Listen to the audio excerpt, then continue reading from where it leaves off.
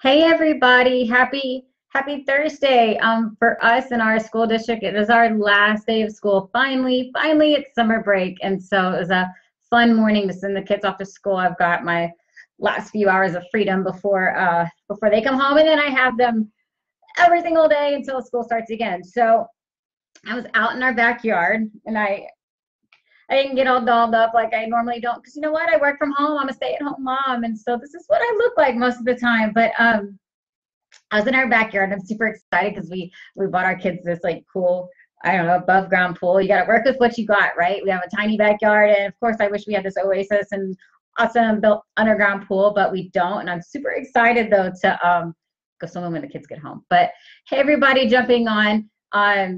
Thank you, baby. I always wait to see if the audio is good because I'm super self-conscious about it. But I had a really awesome mommy moment. I think we have a lot of those, obviously. Getting to be moms. And this morning when I was sending the kids off to school and taking their pictures and then doing the side-by-sides, and you know, that's always fun, looking at the growth. Like, oh my God, if anybody's kids, of like first day to last day. And I literally, I teared up with Mason's because it's just been, being a mommy makes you just appreciate people so much more and value our quirks and our uniqueness, right? And some things that are so easy for what you think most people, it's a struggle for other kids, and so, or for other people in life. And so I titled this, I have to even relook at it on my notes, the "If Overthinking Situations Burn Calories, I'd Be Dead." Brian sent me that graphic yesterday. It was pretty funny because it's kind of accurate with me. And I like, you know, we get stuck in that, like, we call it thinking or analyzing or whatever, and we worry stuff just to death, right? My theme last year for 2017 was to be a warrior and not a worrier, because I worry.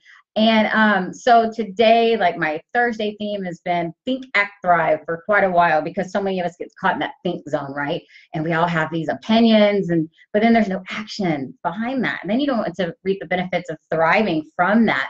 And so, you know, I just want to, before I tell the story about Mason, just say, you know, a lot of us know a lot, right? But knowledge is not power. Like that commercial that used to be like when we were students in school, like knowledge is power. No, knowledge is powerless unless you put it to action.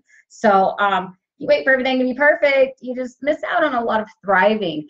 Hey Mary, I miss you, and we need to talk. But so I won't look at the comments right now because I want to get to the story. I promise I'm probably gonna cry because I'm just so proud of both of my babies, of course, but let me just tell you, Mason, a year ago, and the struggles that we've had for the past few years, I've shared on social media. It's no secret. He's been in speech therapy for 3 years, occupational therapy for 2 years. Like I said, all of our kids have quirks, and we've been fortunate enough to have help with his articulation issues, his gross motor skills, fine motor skills. But let me just kind of like lay that out in a simple form of, I mean, his list goes on, just like all of our list of quirks would go on and on.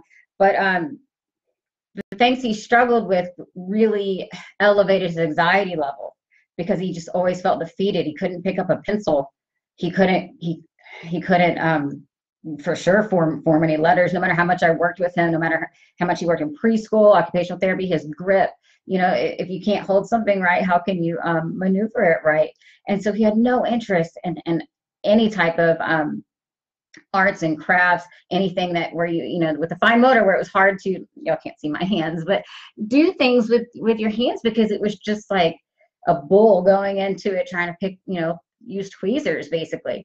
And so he started the school year not excited. He showed zero excitement for kindergarten, and because he felt very defeated before it even began. And he's very transparent. When he would be nervous, he would hide. And many of you on have seen him, like he will duck behind something, go underneath something. And it's like, you know, it kind of becomes normal when you're around it all the time. But then, oh my goodness, I have to take my baby and put him in this normal situation, this average situation with other students. And I'm not there to protect him when he goes to hide under the table. And he's doing it because he doesn't want to stand out, but yet makes himself stand out even more. And it just breaks your heart as a mommy, because you don't want to see your baby stand out in that way. But they have to learn on their own.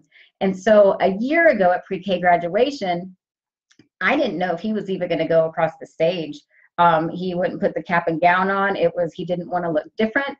And so by not putting it on, he made himself more different. That was a whole situation. And he thinks that nobody knows. Like, this is our secret. This is our secret to each other. Like, when he's nervous, he'll flash these at me all the time. He shoots them at me and down the stairs like Spider-Man. And so he's up on stage literally at pre-K graduation the whole time, just like, I mean, sending those secret messages to me, because that's how he was coping with that. Fast forward, we go through the summer. He's no excitement for kindergarten. He's in tears when we leave him, saying, can we please just start tomorrow? You already got a 2-week break with Hurricane Harvey, right? So it's like, you already missed out on 2 weeks, guy. You gotta get your mind right. As much as we build him up, we still had to put him in that situation that was hard for him. He didn't love it at first.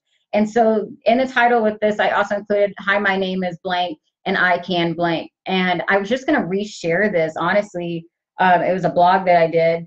I've done like 4 blogs in my life. And it was like the first blog that I did, Mason, this is the very beginning of the school year. Mason gets off the bus, just slumped. I said, how was your day, baby? And he says, terrible. And, you know, kids are dramatic. I hear a lot of times it's the best day ever, which is awesome, better than worst day ever. And so, you know, they're on one end or the other. And so I'm like, okay, so there was a note in his folder and he had refused to do an assignment. And I was just like, oh my goodness, being defiant, you know, we have to address this. But I let him tell me his side of the story. And some of you may remember, and I could share that blog too, because it was a really great story. But basically they were singing some song and it was like, I can bend my body, I can whatever. Like, they were just moving around and having fun. So after that, they were to sit down and write a story.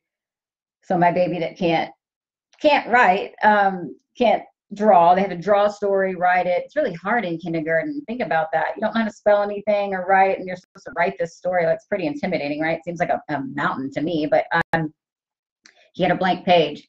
He's Miss Grantham. I'm just going to say her name. I love her to death. Thank God she taught my babies, both of them, in kindergarten. And I asked her, like, the situation, and she had said, well, what do you like to do, Mason? He said, I like to build Legos. And she said, well, do that. Draw that story, write that story. And he didn't. He just didn't do it. And so when he gets off the bus, and I get all the details of it, and I said, you can't just not do an assignment. That's not what school's about. You know, you got to follow the rules. And he just burst into tears and said, I can't do that. I can't spell Legos. I can't draw Legos. How am I supposed to write a story? And it broke my heart, because it wasn't that he was being lazy or anything like that. He just felt so defeated. And so fast forward through the year, right? It's like a one big mountain to him. Oh my God, I don't want to go to school. And I talk about the Kaizen method quite a bit. Don't focus on the end. And for him, that's finishing kindergarten. You know, it's day by day, it's chunks. Celebrate the small successes along the way. And just all throughout the year, I see his confidence rise and grow. And they did this standardized testing, national standardized testing, to kind of like a cognitive abilities test. And he came home with the scores in a sealed envelope. And he scored higher than 99% of all U.S. students that were in his age range. He was like 5.9 when he took it. And I was like, oh my God, I emailed Miss Grantham and said, are you sure that these are Mason's results? Because 99% of all U.S. students, he tested better than in the 5.9 range. I'm like, oh my God. And from that, he has no idea what a cognitive abilities test is. He doesn't even know that any other students outside of his classroom took this test. He just knows he did really well. And that belief in himself got shined for the rest of the year, and he was so capable. And so my baby boy that went from hiding under the desk on the first day of school was on stage dancing and singing with the rest of the kids, not hiding. And I knew I was going to cry, because it's just amazing what we're capable of when we believe in ourselves. And so that's why, like, us moms are such saps, because we really recognize the successes that matter along the way, and not comparing ourselves to others, because who cares? It doesn't matter. So you compare that first day to the last day, or the journey along the way, and don't get stuck in that thinking zone. But yeah, I just, in one post, I couldn't capture that, how much that meant to me, that when he's up there dancing and singing like the rest of the kids, and everybody thinks it's cute and we're all videoing and stuff, but it's like, God, every single kid up there matters. Every single one of them have a different journey. And it's like each parent's having just all these different, memories along the way of like, wow, My baby's graduating kindergarten. You know, everything is just so significant. I just love being a mommy. I just love living life with them. And so, oh my God. So I have a few. I keep like everything. I'm one of those moms. I couldn't find that assignment. I totally have it, and I filed it away. But I just want to show you my baby who couldn't at the beginning of the year. He colored this for me. This was around Christmas time. He colored that for me. It's beautiful. It's beautiful. He wrote a story. I mean, like, I don't care. It's just amazing to me. This was like in April, so he wrote a story, and this is a picture of something about him and Mia, and he's got backwards numbers and the spacing and all this kind of stuff that I don't care about. But he'd sit and read me the story and have a full journal of stories. There were so many months he had blank writing journals, and I'm like, what are you doing all day? Blank journals, but he just wouldn't. He wouldn't even try. He traced this. I mean, look how good that is. Look how good that is. And so I'm showing this because like so many of us don't see the greatness in ourselves, and they might not have a mommy that's documenting their progress. He drew this from a YouTube video. It's an eagle head, if you can't tell, because it's the best eagle head I've ever seen in my life. He watched a YouTube video and followed instructions and did that. It's just amazing. I totally went in his drawers in his room and dug the stuff out before this. And a pizza, a 3D pizza. It's three-dimensional, you guys. It just, you could do anything when you surround yourself with the right energy, when you feed your mind the right things. And, you know, I always hashtag bloom, I hashtag enjoy the journey, but to my core, that is who I am, to just embrace everything. If you feel like you're failing, you're not. Take that and learn from it, run with it. And I'm going to end it with this. I pulled this from my blog, actually.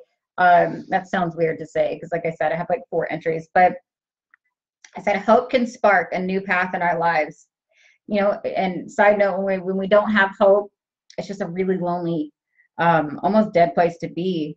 And I love sharing hope. I love spreading joy. You never know, that one smile that you give somebody, that hug, that good job, or whatever it is, you have no idea what direction that could take. If we're just a little bit greater every single day, think about how beautiful this world could be. So that's my little side note on that, my little tangent on that. So I'm going to read this, and then I'm going to go finish in the backyard with the pool because I'm really excited. Hope can spark a new path in our lives, and that turns into an explosion of significance. But the flame needs to be nurtured or it's lost. And so grow yourself, surround yourself with people that matter. Follow people that are doing things that you want to do or you want to be. Don't stay in that mediocre land. There are no average Joes, you guys.